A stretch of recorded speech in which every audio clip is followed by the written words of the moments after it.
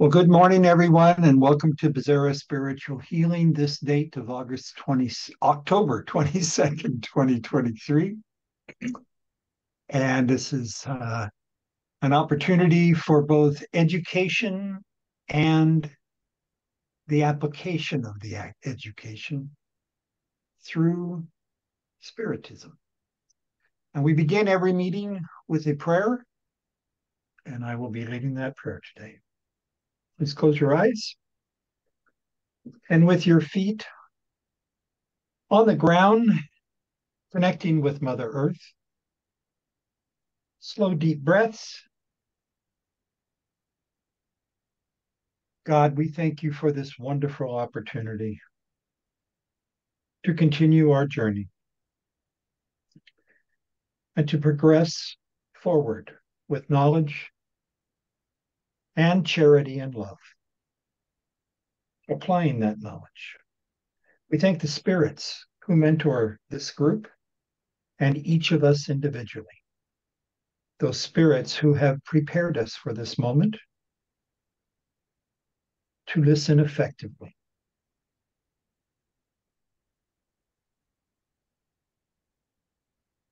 We humbly request permission to begin today's session, and so be it. So it is. Thank you, Mark. Bizarre Spiritual Healing Center is a nonprofit organization in California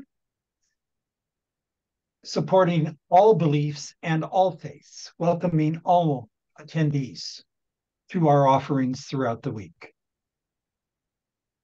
Sundays, we offer this service, 10 a.m. Pacific time.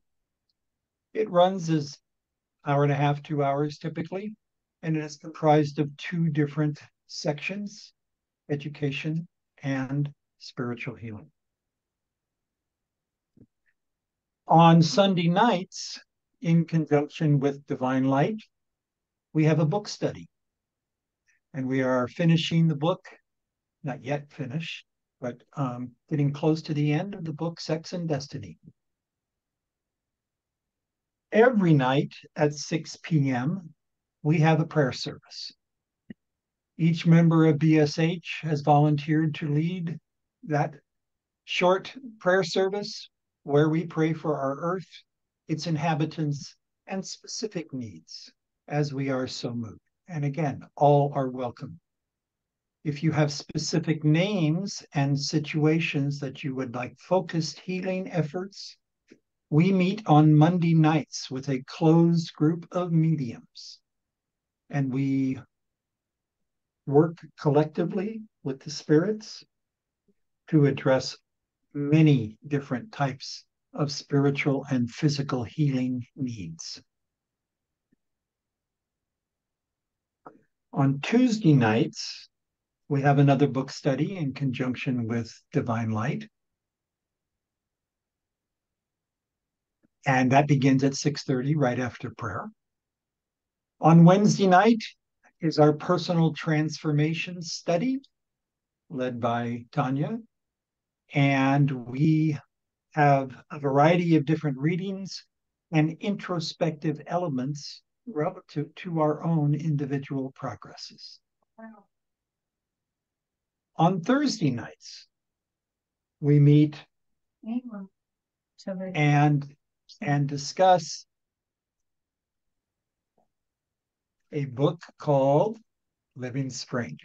And each week we have a chapter of discussion, personal reflection for the benefit of all. And in each of these evening services, the times are Pacific times for those of you who are not located on the West Coast. In each of these services, we individualize and we collectively apply our knowledge. It's a wonderful process to be part of, whether you are beginning your journey in Spiritism or have been effectively participating for a long period of time. It's stunning how each week, each month, each year, we continue to progress. Friday nights are our free nights to do as we wish, as are Saturday nights. But there are a variety of different Spiritist opportunities online from other Spiritist centers and organizations like the U.S. Spiritist Federation. And by the way, just a personal plug, they have a Saturday morning event. It's also shown on Friday nights, but they have a Saturday morning event, and whenever possible, I try to attend it. It's always excellent. We get excellent speakers from all over the world. And the one we just had is a gentleman who's spoken for BSH before. And if you have a chance to go back and watch last Saturday morning's presentation by Luis Lima, it's really, really good. Really good. Okay, we now move to our prepared portion of today's meeting. And today our speaker is Teresa Castro. Teresa lives in Connecticut. Vermont. Oh, I'm sorry, Vermont. I knew it was up there. And she has been a wonderful active member, not only with BSH, but throughout a variety of different entities in the world of Spiritism. And Teresa, I didn't even see what your title was today, but I'm sure it's going to be poignant for all of us. So I'm going to turn this over to you. Thank you, Mark. One last thing, everyone, please mute your microphones. Oh, yes. Thank you. Okay. So, yes, do not separate what God has joined. And just to let you all know why I'm sharing on this chapter, this was assigned to me a year ago, and I wasn't able to do it at that time. I don't know what happened, but we had to reschedule it. And so here we are a year later. I'd like to share on this chapter. So interesting things about this chapter is it is the shortest chapter in the Gospel according to Spiritism, where chapter 5 is the longest, blessed are the afflicted. Chapter 22 is the shortest. Also, this begins the part of the Gospel that there are no longer any Spiritist teachings in the chapters until you get to chapter 27, which is Ask and You Shall Receive. So this chapter, it's the shortest and it has no Spirit teachings. Usually in the back of each chapter, there's a couple pages on messages received from spirits on whatever topic the chapter's on. This one does not have one. So I think it'll be interesting to better understand what was it that Kardec felt was so important to bring us this chapter. And he starts out with a verse, a story out of the New Testament, like he does with many of the chapters. He'll start with either a parable or some teaching by Jesus. So I need to ask people to read because I need this to be interactive. I can't be talking the whole time. So I know, Nora, you're there. Would you mind to read this passage? Sure, sister. Item number 3. Some Pharisees came to him to test him. They asked, "Is it lawful for a man to divorce his wife for any and every reason?" "Haven't you read," he replied, "that at the beginning the Creator made them male and female, and said, 'For this reason a man will leave his father and mother and be united to his wife, and the two will become one flesh'? So they are no longer two, but one flesh. Therefore, what God has joined together, let no one separate." "Why then," they asked, "did Moses command that a man give his wife a certificate of divorce and send her away?" Jesus replied, "Moses permitted you to divorce your wives because your hearts were hard. But it was not this way from the beginning. I tell you that anyone who divorces his wife, except for sexual immorality, and marries another woman, commits adultery." Matthew 19, verses 3 to 9. All right. Thank you, Nora. So let's break this down. And so we can understand its connection with the chapter. I mean, it's obvious. This is the verse or the story where Jesus says, therefore, what God has joined together, let no one separate.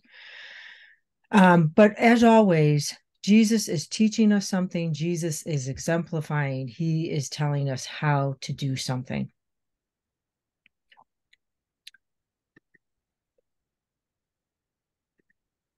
So, what's this about, this test? So, what we come to understand is that there were two schools of Jewish oral tradition. So, the written law was the Mosaic law. And then there were these two rabbis, Rabbi Shammai and Rabbi Hillel. And they were rabbis that interpreted the written law. So this is the oral law, which we've probably read about the oral law, the written law. So this Rabbi Shammai, he was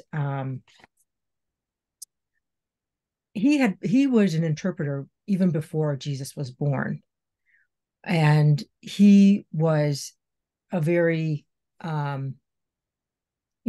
strict, so to speak, by the book. So he was strict. He took it very literal. What the Mosaic law said about, making sacrifices, purifying, eating food, making offerings, very literal. And he was also very Israel centric, so exclusive, very exclusive. The Jewish were the chosen people. Now, and his interpretation, and we read this, that Moses approved for them to have divorce. They had to give their wife a note, and it was based on indecency or adultery. Okay, so this Shammai supported that. However, his contemporary, this Hillel guy, he was less concerned for temple worship. He was definitely more liberal, and the people that followed him were more tolerant of the Gentiles, although we know the Jewish, knew they were the chosen people of God and felt the other people were unclean. And this guy says, okay, listen, you can just divorce. You don't have to even have a reason. You don't have to give a note. So what these two groups, they were testing to see which side is Jesus on. Is he for the Shemites or the Hillites? And so we can see that by Jesus's answer, he's tending toward the Shemites.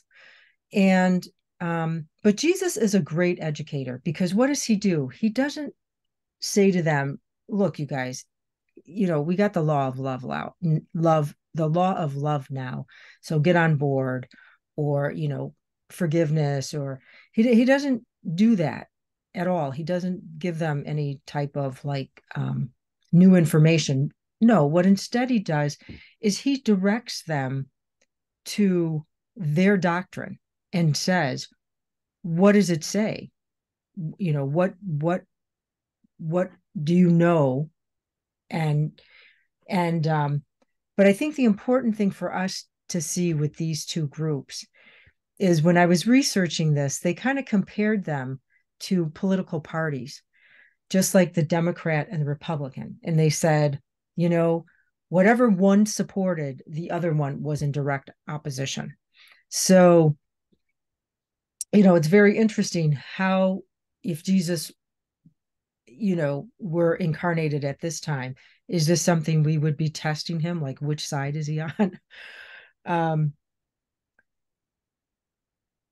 So I think that's a big, important lesson, what Jesus exemplifies right now in this story, because he's pretty much meeting people where they're at.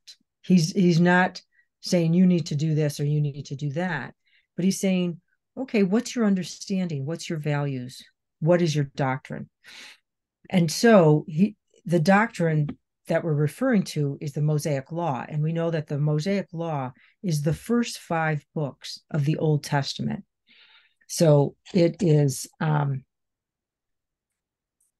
It's Deuteronomy, which this one will talk about, you know,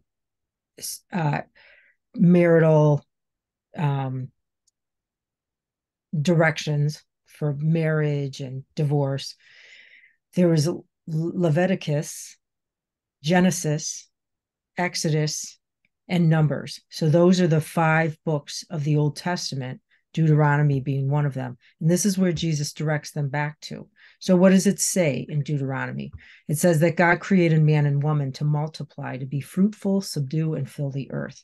And I just picked out some verses. It says way more than what I'm going to share here, but just to relate it back to the topic of do not separate what God has joined. The marriage of a man and woman is sacred to God, whether betrothed or consummated. He created man and woman for each other. They were not to share themselves with others, be passed to the next leaders, or taken by force. When a man hath taken a wife and married her, and it comes to pass that she find no favor in his eyes, because he hath found some uncleanliness in her, then let him write her a bill of divorcement and give it in her hand and send her out of the house. So there you have it. That's what the Shemites were following. And the Hellites had watered it down. And oh, by the way, guess who the majority of Jews followed? It was the watered down group, because, their wife burned their breakfast and they could throw her out, simple as that. And then it also says, is if a man divorced his wife and she remarries, the man may never again remarry her, even if she is divorced again. And I kind of was like, what? What's that about? Well, it actually shows how the Old Testament, it was humane, because this was a way to protect women from being mistreated by their husbands, one way at least. So that was nice. And so Jesus is bringing him back to this information and says, look, this is what it says. But along with that, Jesus gives them, he's not only here, he's not here to take away the Old Testament, but to fulfill it, to complete it, to enhance it. And so he kind of gives adultery a new definition, because he talks about, in the Old Testament, it was an act of illicit sexual relations. But Jesus starts talking to them about, this is no longer about a piece of paper. What is in your heart? Because in what chapter is it? Chapter 8. It's yes, blessed are the pure of heart in the gospel. There's a section in there that Jesus, where Kardec explained, at one point the Jews became so focused on outward rituals that they, that's how they thought they were relating with God, and that as long as they did these rules, they were good, and Jesus is reminding them that outward appearances do not mean connection with God. Well, it's what is in your heart. Appearances are not enough, is basically what he says in that chapter. So the other thing that Jesus points out is, he says, whoever divorces his wife except for immorality and marries another woman commits adultery. Now, that other group, the Hillites, they didn't need a reason. They could just say, I'm done with you. Go on, get out of here. And Jesus reminds them, no, it was based on immorality. And what we find out is the Greek word for immorality translates to pornography. So it was really about these lower passions. So also, Jesus wanted to abolish the barbaric punishment of stoning, because that was the crime, right? If a woman was caught in adultery, she could be stoned. So do you see how Jesus, he's so awesome. Like, he takes this law, and so it kind of works against them, because then if they do this, then they're just as guilty as of adultery, and they would be stoned.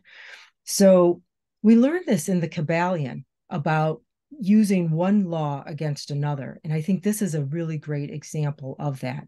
And it falls under the law of rhythm, that you can take a law that is in higher vibration, right?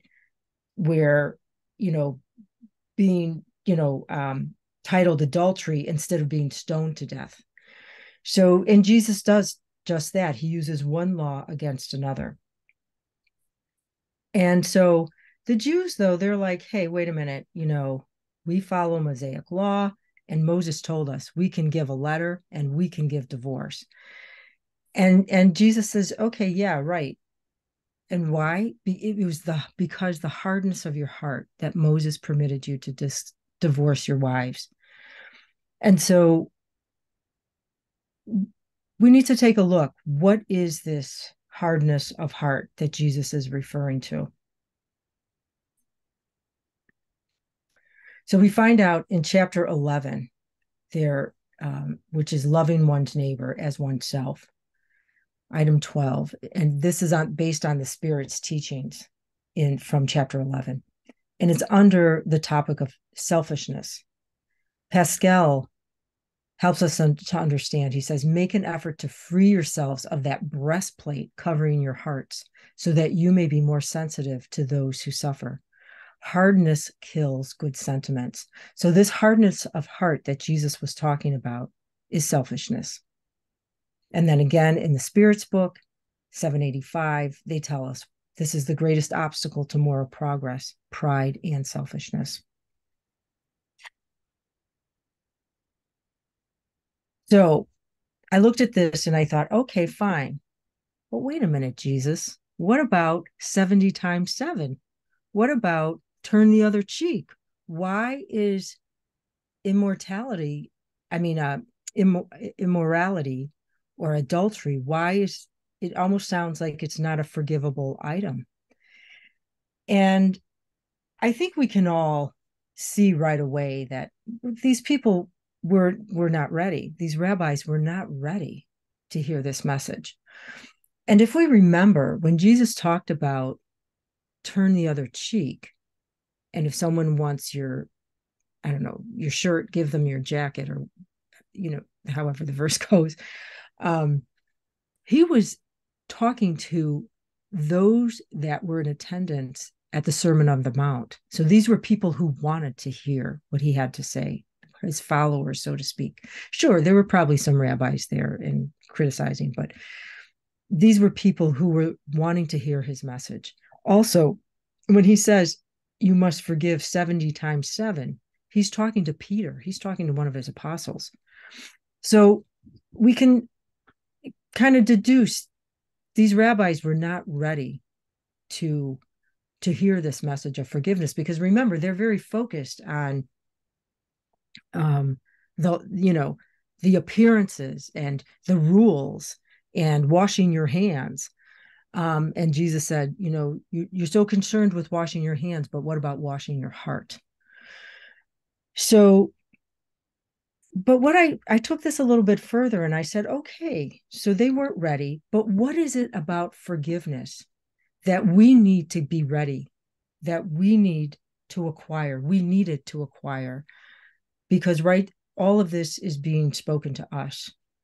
So I want to take us now, just for a minute, we're going to digress into this book by Alberto Alameda, who we studied a year ago with Divine Light. And in here, Alberto Alameda speaks about forgiveness in relationships, in marriage, okay? So we know a lot of people don't maybe get married today, but they're still in this intimate relationship. So we're going to see this as relationships, not like, oh, it doesn't apply to me because I'm not married. No, we all have relationships. So what he says here is that the stability of partnerships, marriage, intimate relationships are challenged by emotional injuries, hurt, and guilt. Now, this is going to vary from person to person because we all have our own perception. So the amount or how hurtful or how deep it goes is going to be based on our perceptions. So he kind of breaks it down and he says, okay, offenses. And we're going to really be looking at adultery as the main offense that we're talking about today, in reference to this chapter 22. He says you can break it down into minor situations, which are very easy to overcome, or major situations, which is going to be more difficult because of these strong feelings or attitudes, remorse and resentment, because they can really drip like poison into our bodies and cause illness. And also, when you get into these major situations that require are more difficult to resolve, there's always going to be a need challenge in order to keep the marriage together. Both are going to need to forgive, and both are going to need to be forgiven. And this can become difficult, especially, well, I think it goes both ways. But, we can understand, right? If someone offends you, it's easy to just keep saying, oh, they're the bad guy. They did it. They did it to me. And it's easy to stay stuck there. I think we can also appreciate me flirting with someone's husband and me actually having an ongoing relationship for years on end. There's a different level of offense. I'm not, saying it's okay to flirt with people's husbands, but we can see, there's a different level of offense. There's more involved when there's actual physical, intimate, ongoing relationship versus a casual flirtation. So he breaks it down even more for us. So please don't get too scared by this, because it's really quite easy. So when we talk about offense, we have minor and misdemeanor. And he tells us that these two categories of offenses we all do because we're imperfect spirits. And they're based on inappropriateness, immaturity, ignorance. We all do these. When you see this next column of penalty and corrections, look at that as cause and effect, action and reaction. And oftentimes the consequences of things can feel like a penalty, but it actually is a correction. It's there to help us learn and grow. So I think if we really want to look at adultery, we need to look at the two more serious situations. One is serious bodily injury, talking about imprisonment. Now, they're not talking about jail, but they're saying most likely with these more serious offenses, there is going to be a separation in the relationship. And with a heinous crime, life imprisonment. Again, it doesn't mean they're going to be in jail for life, but there definitely is going to be a separation. Now, whether it's a divorce or timeout or whatever, that's going to vary. All right. And so I think we can also, again, as we read this, we can all agree that this example that he gives of serious offenses, we can see adultery falling in there. Moral abuse, grievous, betrayal, lies, highly disrespectful attitudes, maybe even physical abuse. And he points out that the consequences are unpredictable because it depends on how much pain it causes. And when we talk about this penalty correction, the imprisonment, again, it's not that they really go to jail, but most likely there is going to be a separation in the couple's relationship. So it's going to be both partners investing to hold the marriage together. And he talks about the offended partner will need to make room for forgiveness to renew with the offender, because if we stay in that place, they did this to me, there's no room for repair. The offender is repair their conscience by compensating for their wrong. So it's taking responsibility and not just apologizing, but actually doing a correction. So he says it requires great mutual effort on both partners. And he says time. And this is important for us to understand, because time may not mean this lifetime. So some of these things we're dealing with today may be from past lives, right? Baggage that we carry. And he points out the offended partner is going to need to do hetero forgiveness, which we can understand as self-forgiveness. We're going to need to forgive. And the offender embodies self-forgiveness in regards to repairing the wrong, again, taking responsibility. But, you know, some of us may still say, well, why the offended person? They were the one that was wronged. But if we cannot forgive ourselves, we're unable to forgive other people. Just like if we don't love ourselves, we're unable to love other people. Now, I really think, though, and especially for in this time of Jesus, this adultery was probably a heinous crime. And I mean, you see rape, sexual molestation, you know, and they considered women as property. So I'm sure a lot of this was going on. And probably even murder and homicide, suicide, you know, to get out from under this oppression. I'm sure many women killed their husbands. Anyway, it's a serious, it's heinous crime. And so he says separation is going to happen in these instances. And he points out that both partners are at risk for future illness. And again, because of those emotions, right? Every feeling, thought, attitude gives off some type of substance, chemical in our body and has an effect correlating with the vibration of that attitude, thought, feeling. So they're at risk for illness. And this makes sense, right? Both partners are at risk for inability for future relationships. And we know this, right? Somebody gets divorced, they can't deal with blah, blah, blah. They go to the next relationship. What do they find? Blah, blah, blah. It's like we have to keep working through the lesson. I think the other important part here is that the partners are at risk of obsession. Why? Because resentment and toxic guilt. It's so strong, the vibrations are so low, we open up ourselves to other energies and can fall into obsession, obsessor spirits. So forgiveness is still on the docket. And again, the offended person to heal the rancor and the offender to forgive the remorse.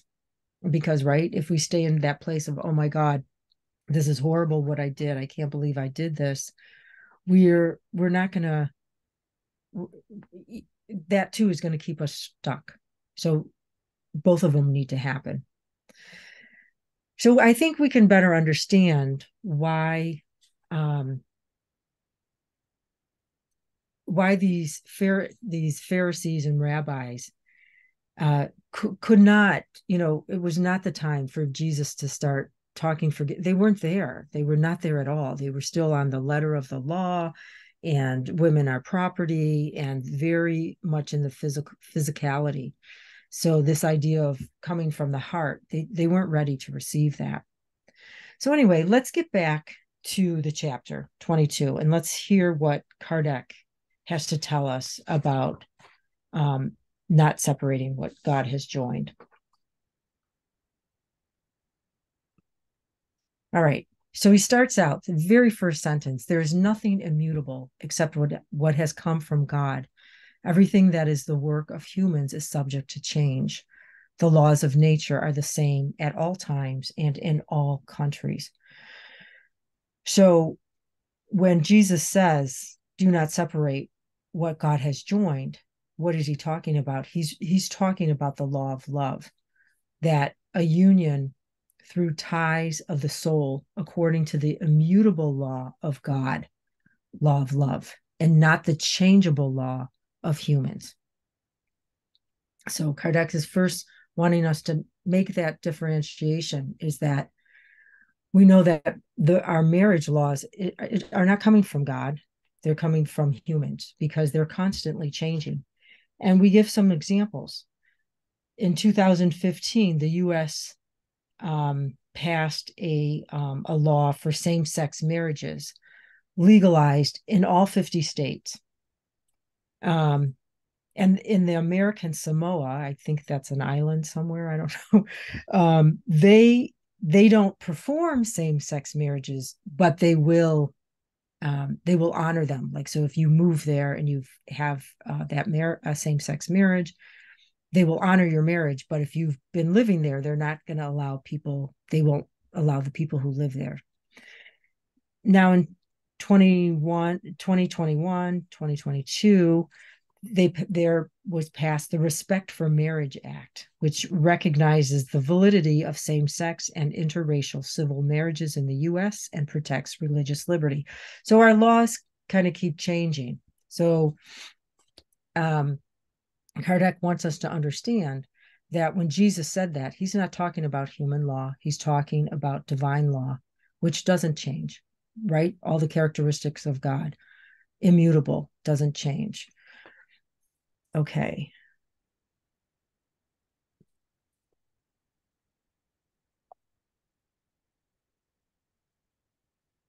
Okay.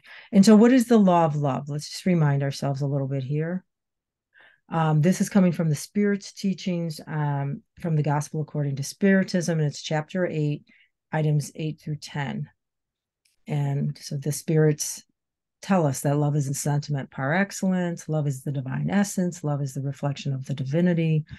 Love unites all beings. All virtues are the offspring of love. Love means being loyal, honest, conscientious to practice the golden rule, practiced by loving all brothers and sisters indiscriminately. Indiscriminately, that's important. And here, applying really directly to this chapter, is that the law of love,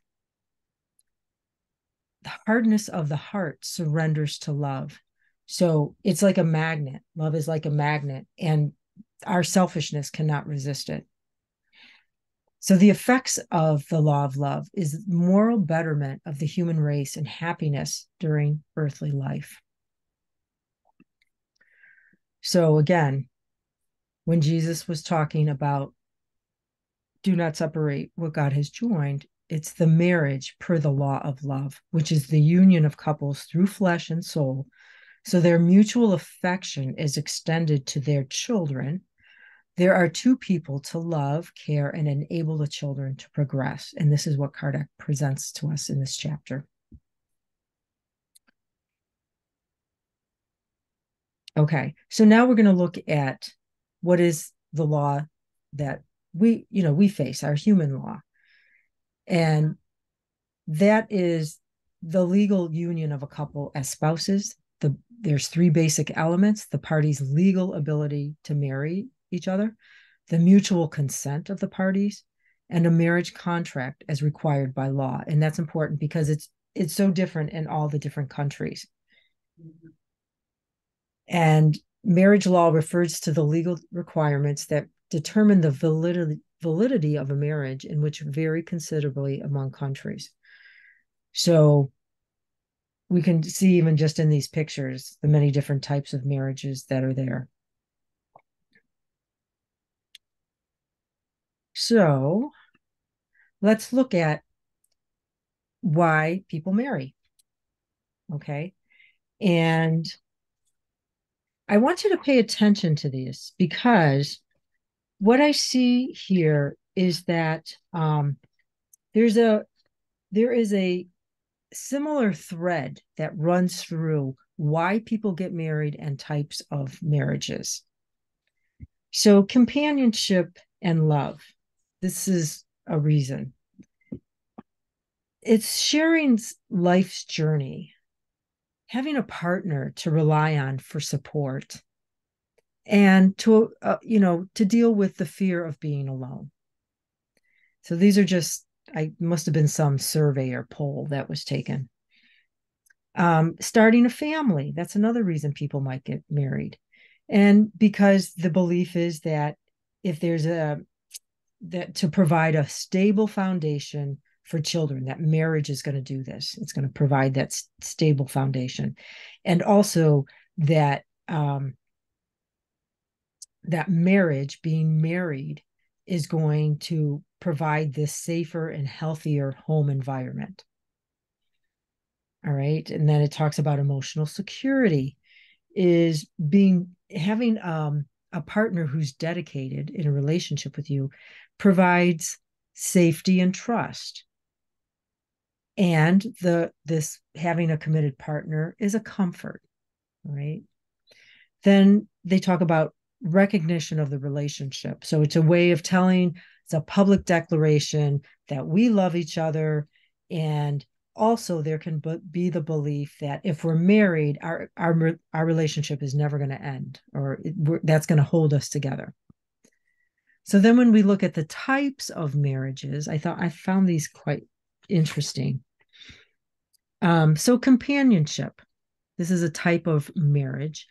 And this is for friendship, to have someone to socialize with, to do things with. And it's not about romance. So there might not be any. So, maybe if you're frigid, you might want to do that type of marriage. Parenting. So it's all about the kids here. And again, romance is not required. And everything is about the children, and you're committed to this marriage until the children are independent. Once they're independent, you can renew the marriage or you can get out of it. All right. And then safety. This one is about money, is about benefits. So it's about, okay, I'm going to marry you because you're going to take care of my health insurance while I'm going to school. But they were quick to say that each partner benefits. So it's not just a one-sided thing, but it's based on financial security, health insurance, money, some beneficial factor. And then there is starter. I kind of like this one. This is a tryout marriage where you do a legal contract. There's agreed that there's not going to be any kids. And so you get to practice and try it out and see if you want to get married or not. And then after a year, so you decide together, okay, we're going to do this for a year or two. Then you renegotiate the contract. So that was interesting. Living alone together. I think this goes on a lot. This is being married, but you have your own homes, your own separate spaces, but you're committed to each other in the relationship. And then open. This is when both partners agree to be non-monogamous. That's, open sexual relations, but it's agreed upon. So it's not anybody sneaking behind anyone's back. And then there's the covenant marriage. And this one, you have to go to premarital counseling in order to get married with this covenant type marriage. And it's hard to end the marriage. So it's kind of this marriage that's going to make us stay together. Even if you do get approved to end the marriage and divorce, you have to wait 2 years. And this was interesting. This is legal in Louisiana, Arizona, and Arkansas. So I thought that was interesting. I had never heard of that type of marriage. So I'm just wondering, does anybody recognize a central theme in both the reasons and the types of marriages? If anybody's listening.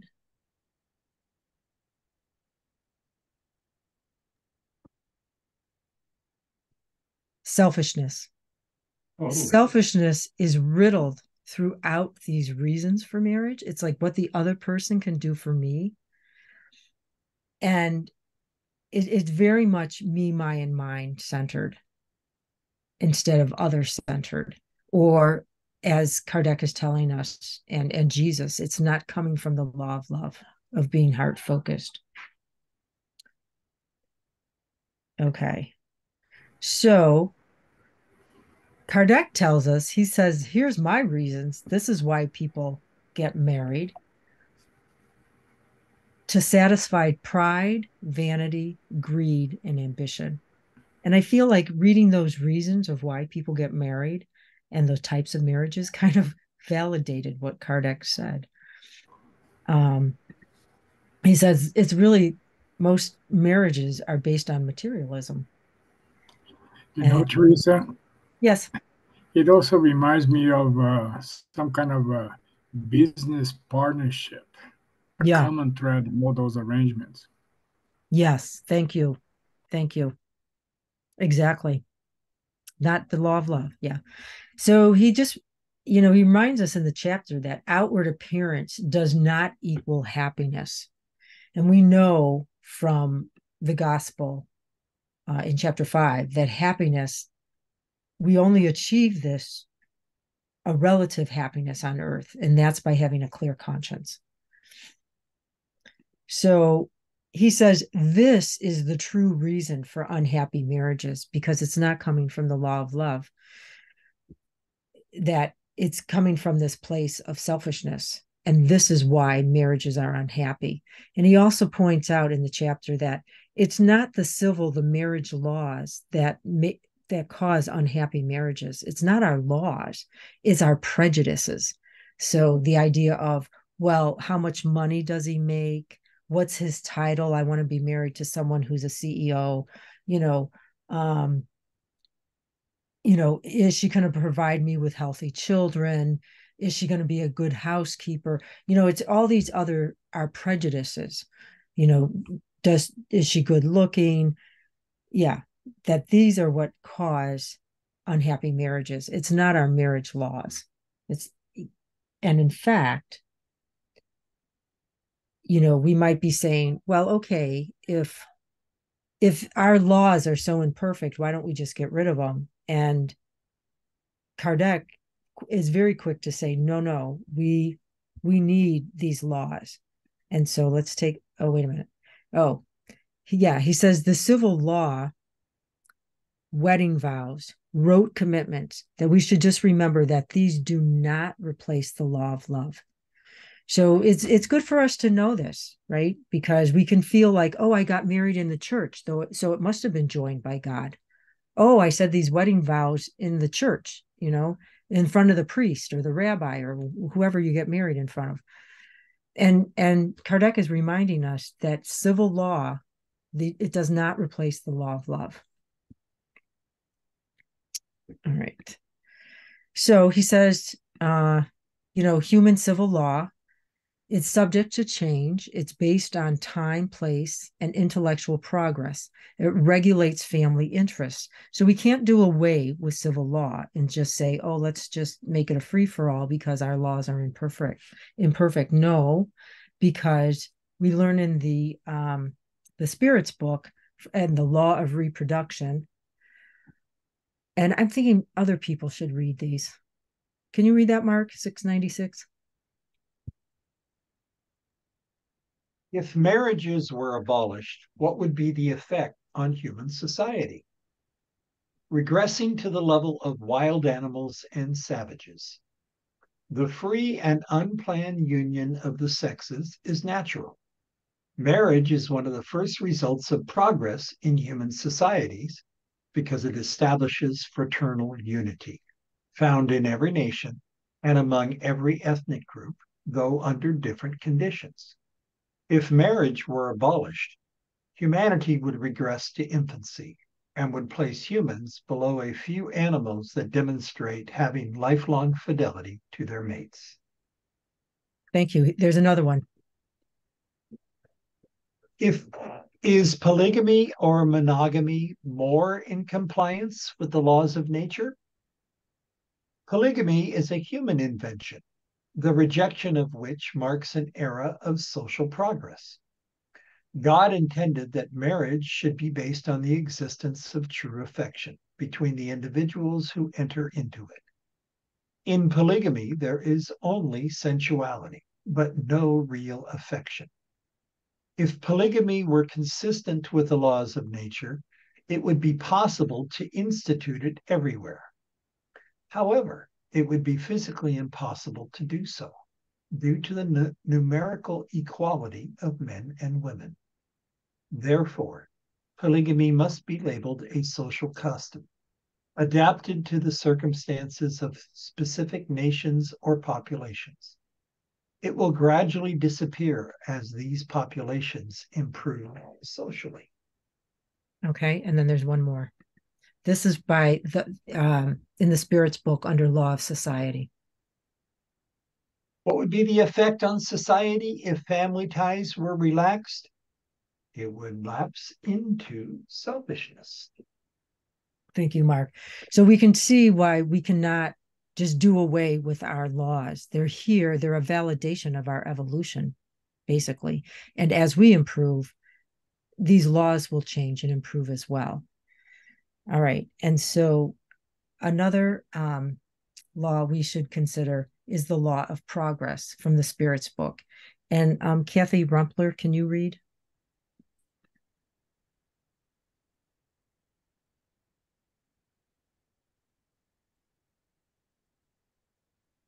Maybe Kathy Rumpler left. Charles, you want to read? Sure. Can society be sufficiently governed only by natural law without human-made laws? Answer. If the laws of nature were properly understood and people were willing to practice them, they would be sufficient. But society has its demands and requires special laws.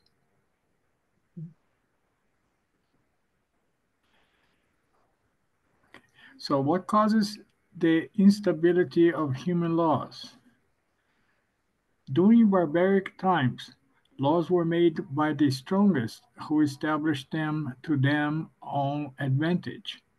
Therefore, as human beings have acquired a clear understanding of justice, these laws have had to be modified. Human laws will become more stable and they as they approach true justice, meaning as they represent everyone and are in harmony with natural law. Civilization has created new needs for human beings, and these needs are relative to their social standing. People in civilized societies regulate the rights and duties of their standing through human laws. They have often created imaginary rights and duties that are condemned by the natural law, and that every nation removes from its code as it progresses because people are influenced by their passions. Natural law is absolute and the same for all. Human laws is variable and progressive. At the inception of human societies, it only could establish the rights of the strongest. Thanks, Charles. Yeah, so it's really, I think there might be one more. Yes. Okay. How can human beings be led to reform their lives or their laws? This occurs naturally, based on the circumstances and through the influence of more advanced individuals who drive the world forward on the path of progress. It has already changed significantly and will continue to do so. Just wait and see. Yeah, so this is great, these messages from the Spirit's book. So they're in favor of human law of and they're giving us a lot of hope, saying as we progress, and they are progressing, and we're going to raise our vibrations, and we'll have more perfect laws. So we're in process. Raise vibrations and understanding. Well, yeah. Because all these seems to be reflecting of this reality. In these human relations that we have, which is the material realm, is that we are looking in the outside of us for something that we want. So I want to marry this person for that reason, for this reason, and so forth, but outside. However, I don't have what I want. I have what I am. So no one has what they are looking for. They have what they are. So that's why in Spiritism, it always brings us to the process of self-assessment, self-correction, and self-rehabilitation. That's why these laws make sure that we are continuing to progress in that direction of developing a self-assessment, self-correction, and self-rehabilitation. In a one word, inner reform. Yes. Inner reform. That's yes, what we yes. And this is exactly why Jesus said what he said to them, and was so made such a point that outward appearances are not going to bring us happiness. And that whole chapter 8, talking about that the Jews had gotten so focused on the external and the rituals and the titles and the just what you were saying, Charles, the outside instead of the inside. So yes, so we can bridge this all together of how this is connected, of marriage and so on. I'm wondering, is Tina still with us? Tina, would you like to read this next part? It's a continuation of the law of progress. Okay. Should we be concerned that Spiritism may fail to triumph over the negligence of human beings and their attachment to material things? This question demonstrates a very superficial knowledge of human nature. If one could believe that any cause could transform them by mere charm or enchantment. Ideas change gradually depending on the individual, and several generations are needed for the complete eradication of old habits. Therefore, the transformation of humankind can be carried out only over the course of time, slowly and step by step. With each new generation, part of the veil evaporates, and Spiritism will dissolve it entirely. In the meantime, even if it only cures human beings of a single fault, this is a step forward. This would be a tremendous accomplishment because this first step would make the rest much easier. I think this is very clear for us to understand, and I don't know, I was really inspired by it all. Here, and I think this is the last one, Tina. Okay.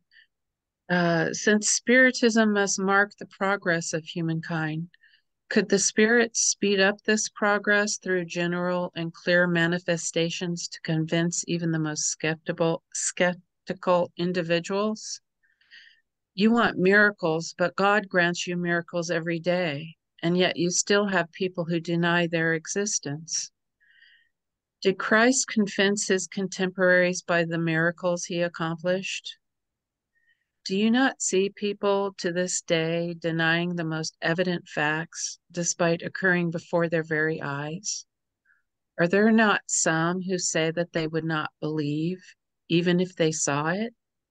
No, it is not through miracles that God will bring human beings back to their senses.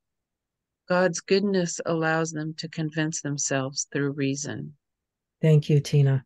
I think that's so beautiful because, it's telling us about the inner transformation and, us applying effort and repetition and seeking this, wanting this, applying our will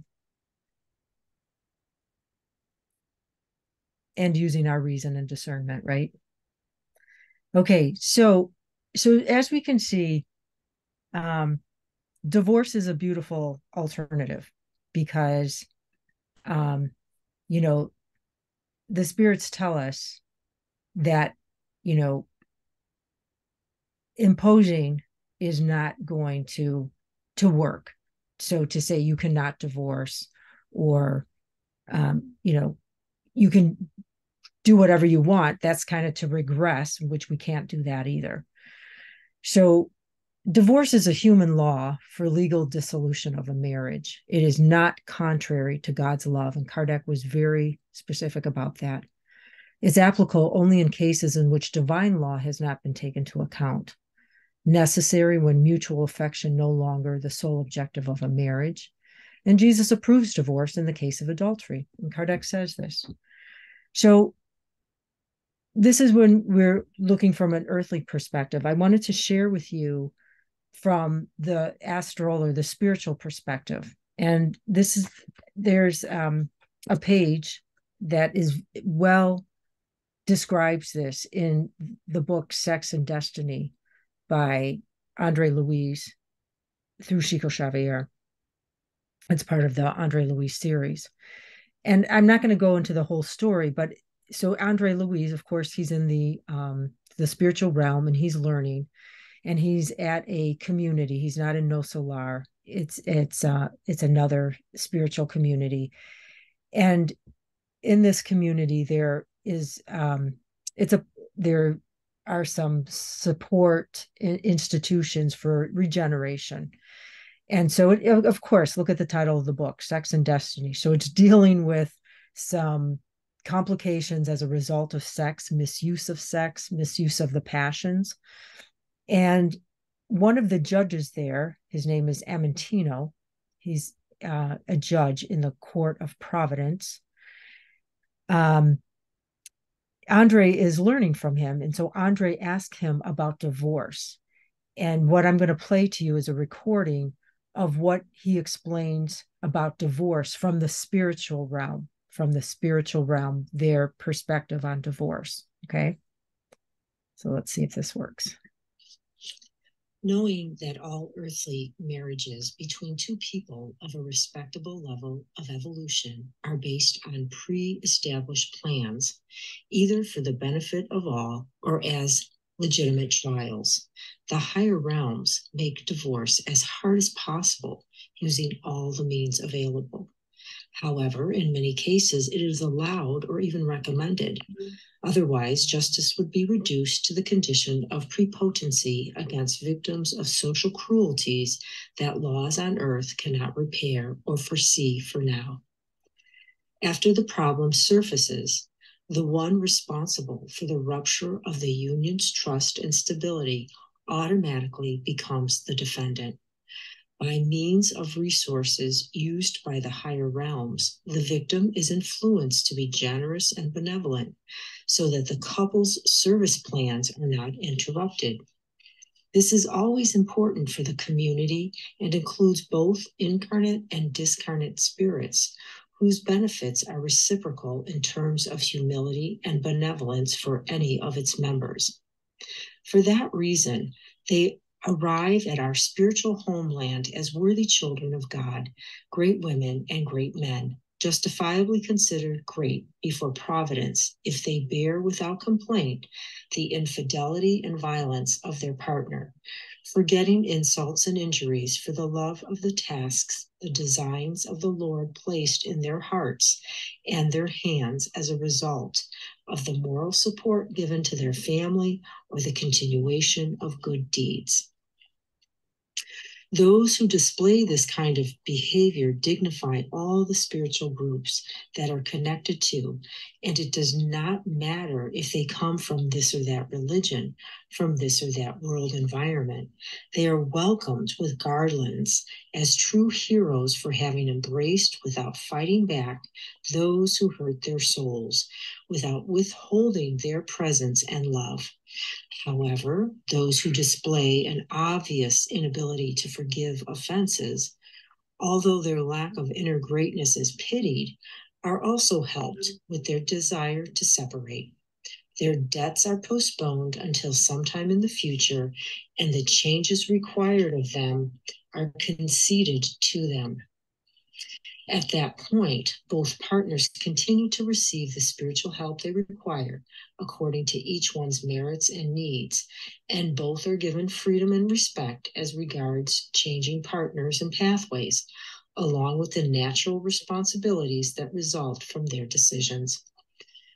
This happens, Amentino continued, because divine providence tells us to praise the virtues of those who love unselfishly, without forgetting the deference owed to those who live an upright life, but suffer harm in their marriage.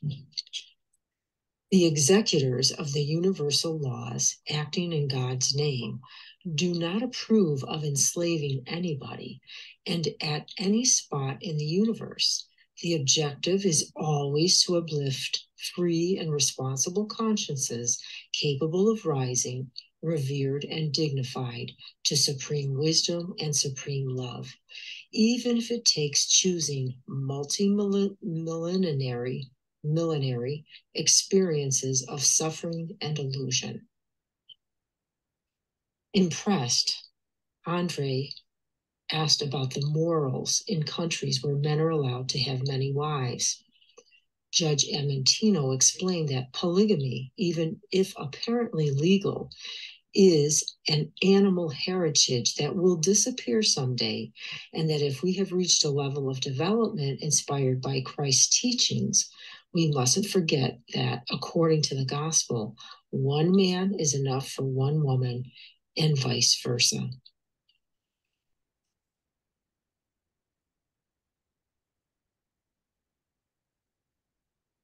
Okay.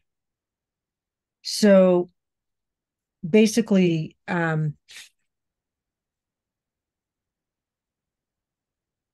their objective in the spiritual world is to uplift free and responsible consciences capable of rising to love, even if it takes millennial.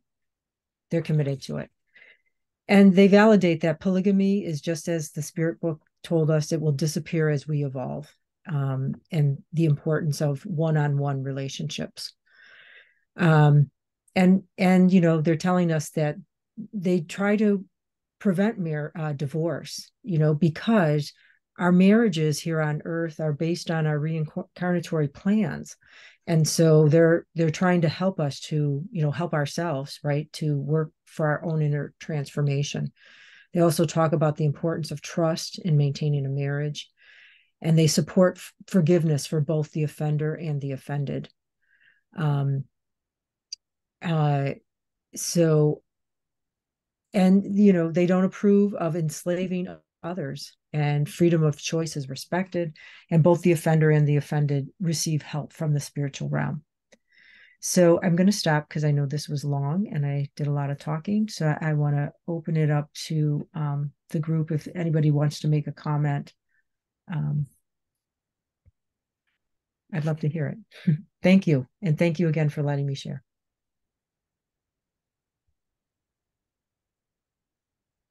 Amazing how the smallest chapter generates the most reality. Sorry about that. That's essential. That's good. At whatever age you are, you immediately, upon studying this material, you immediately go back through your whole life and all the relationships you've had. And, pride, selfishness, materialism, absolutely. And I think a lot of that is also taught, when you grow up, you want a guy who could take care of you. You want a husband that could provide for you and your children. So I think a lot of that programming is what is enforced, as opposed to marry for reasons of love, and that you guys can teach each other how to grow and move forward, Right. And but I think as time, like you said, as time go on, the more it gets out there about these reasons why people marry, I think people will settle in their mind a little bit more and run these questions around in their mind, why somebody wants to marry me. Is it because of what I have? I mean, not me personally, I don't have nothing, but it's a huge thing to look at, because even when I was young, I used to think about that. Well, you had to be cute too, but still, I didn't want, but I didn't want to get married just to get married. Shucks, heck no, it's work. Anyway, that's my story. I'm sticking to it. Thanks, Regina. Yep. Yeah, Regina, appreciate Teresa. It's amazing contribution that you give us with this presentation today, because it really helped us stretch our understanding of this whole perspective. Because from my end, I believe that we're looking into this connection from a very lower perspective, the lower perspective where we are still evolving, and we are not at levels where we can see things from above. So it's a view from below. Let me put it this way, which invite us to really think about the title of that chapter, which is "Do not separate what God has joined." It does not say that God joined man and woman in marriage. What does God join together that we have not able to understand yet is matter and spirit. Each one benefits from each other because we are promoting evolution on both ends. That's what God's joined us. That's the point of connection. And that's what this conversation invites us to think about, to better understanding what is being joined by God. You know, not too many people hang in there with those relationships once they get married. And there's very few people who I can say in my life that I've witnessed hang in there through the rough parts of the marriage. Where you about ready to peel their skin off, because they done something crazy. But those that do, to me, my eyes are open to see the levels of growth in these relationships. I mean, there's very, very few.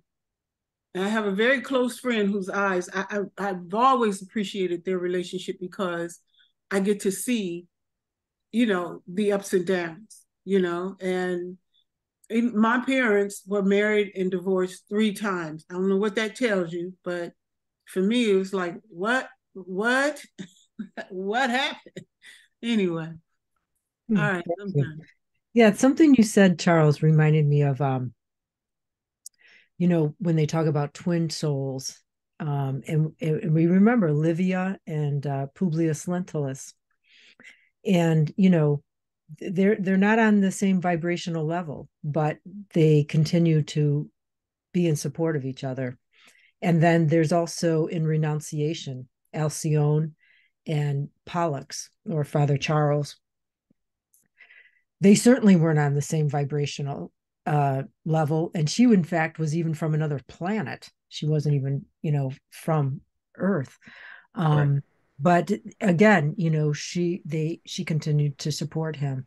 And so it's, I don't know. Those are the 2 that came to my mind when we think about these twin souls. I think more aligned with, God joining, so to speak.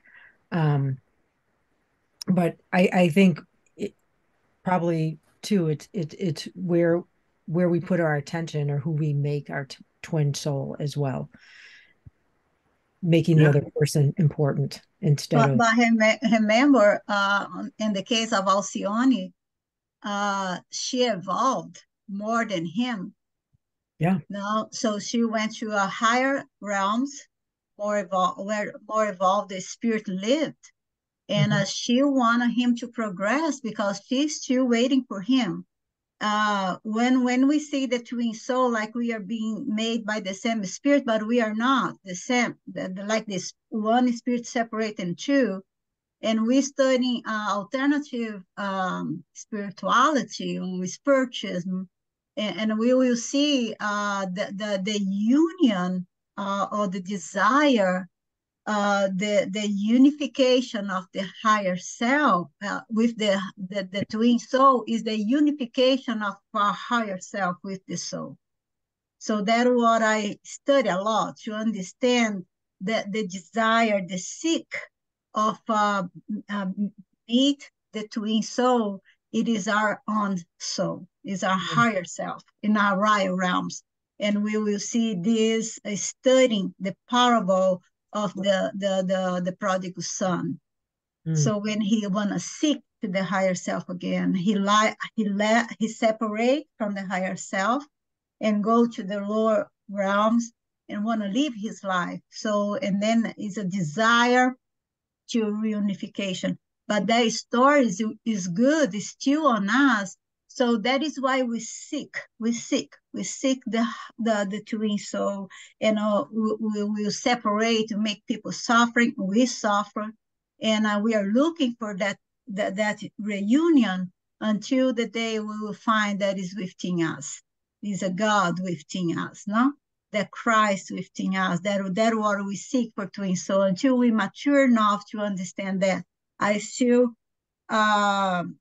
that was very important for me, because your presentation, it is a very, very educational and in a therapeutically, as everybody's saying, because it really helps us to understand.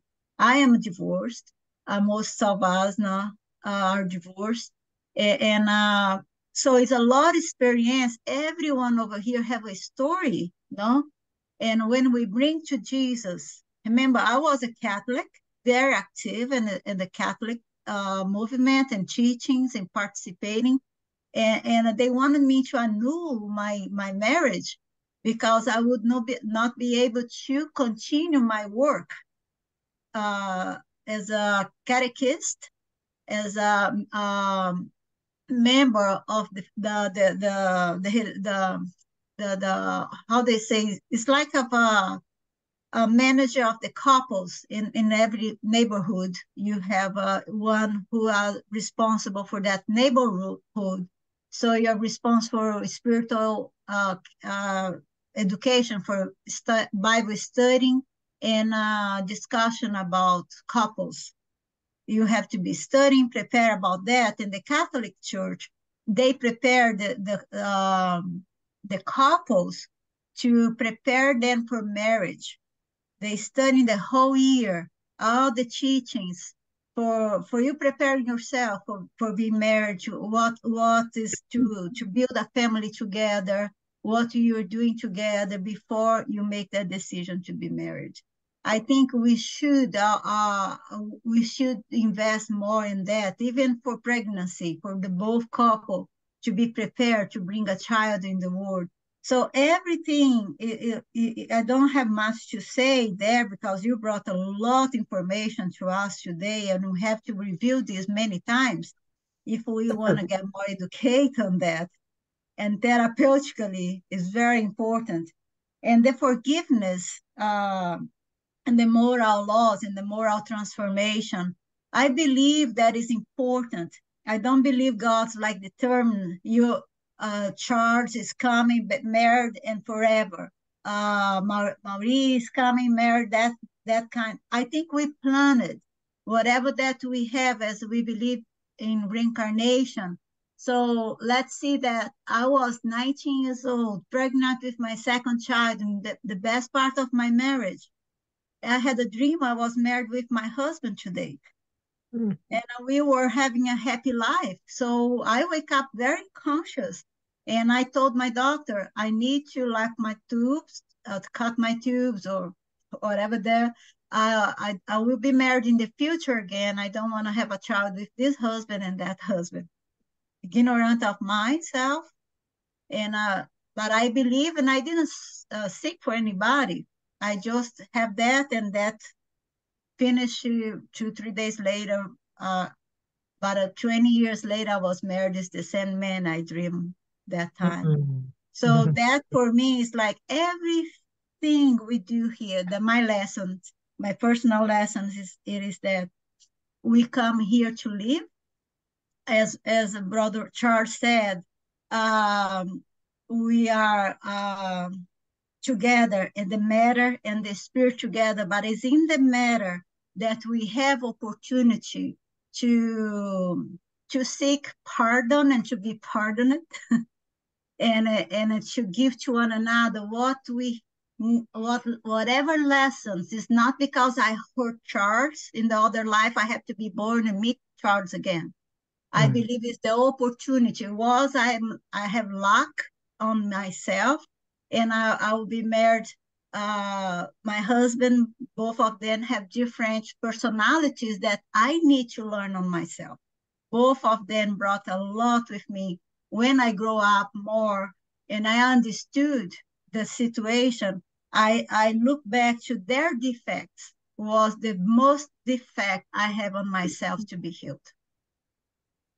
I forgot to look inside myself. I forgot to look inside my defects, and I just saw like blinding things, like the parable of the one you have in your eyes. You forgot the things you have in your eyes and look in people's selves, no? Right. So I putting that on my eyes, and I was just looking and seeing their defects, not mine. Right. And they bothered me. They bothered me a lot. So when I learned through my mentor, through Spiritism, and when I learned that all these defects I brought them on myself, and I asked God to give me opportunity to heal them. And God will put in people consequences in your life to face, for you to face you. So their defect bother a lot to you. So that is in yourself. That is why you're being bothered by them.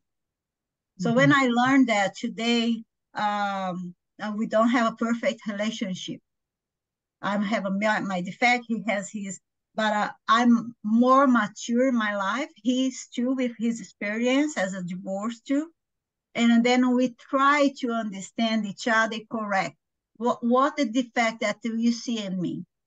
And what the defect I see in you that we can work and we can change that together to make a better relationship. Yeah. Because if it was not for that, I'll be divorced again. No? So we have to learn the lesson, not because I want to come back. Oh, I don't want to come back to finish with that. I tell my kids, I don't want to come back as a wife of your father again, ever. But I want to come back to be his mother. Oh, sweet. I would be his mother, but never, ever a wife again. That is Tanya, no? So that what we are here. Like you said, very well, very well. We are here is God did not determine a law. No, that was not for harmony, for love, and forgiveness. I love when you said that. How about forgive 77 each mistake? Huh? How about that? So I love when Charles said to the God unite is the matter and the spirit, for us to evaluate ourselves as a spiritual being. My brother, my sister is it is resonate from me too. My brother, my sister. Doesn't matter is a female with a female, a male with a male. That doesn't matter. Right. No. Thank you. Thanks so much, sweetheart. Thank you. Thank you, everyone. Thank you for letting me share. Hey, we're Teresa, going to move. you don't Go ahead, Dave. you don't leave much wiggle room in what you lay down there. It's nicely done. Beautiful. Thank you. Thank you. Any other comments? Okay, we're going to take a 2-minute break, grab your water, and thank you again, Teresa. I'm going to stop the recording.